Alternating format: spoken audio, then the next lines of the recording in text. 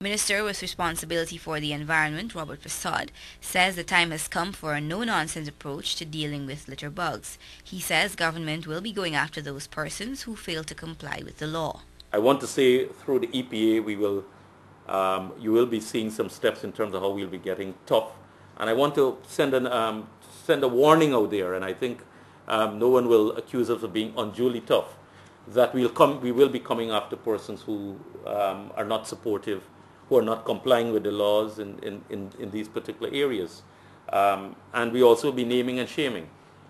So persons need to be aware, not, minibuses go down, they pelt things out, business places. Minister Persaud is also calling on Guyanese to be more responsible with the environment and not tolerate individuals who fail to respect it.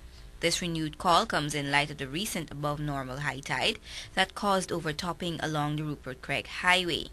After the water drained off along the East Coast Highway, there was garbage strewn everywhere, indicating that there was indiscriminate dumping in the first place. Just a few moments ago, we were talking about the problems we have resulting from the overtopping, and certainly that has reawakened us of the environmental challenges and the climate challenges that we face as a nation. But also, it should remind us too of that by our action we can contribute to the problem.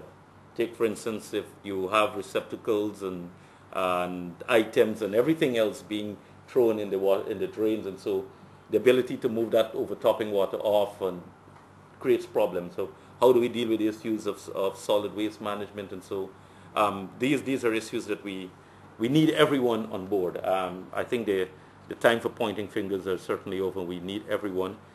Last year, the ministry launched the first ever Pick It Up campaign designed to involve ordinary citizens in cleaning up their surroundings.